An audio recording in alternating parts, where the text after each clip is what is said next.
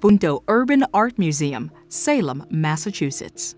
Located in Salem's El Punto neighborhood, the Punto Urban Art Museum is a 500,000 square foot open space that features more than 100 murals by 30 local and world-renowned artists who represent the Dominican culture of the neighborhood.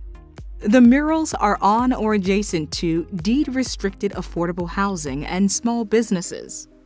By engaging those residents and including public space for community uses, North Shore Community Development Corporation is sharing the history and role of immigration in the neighborhood and using creative placemaking to define the neighborhood as a unique tourist destination.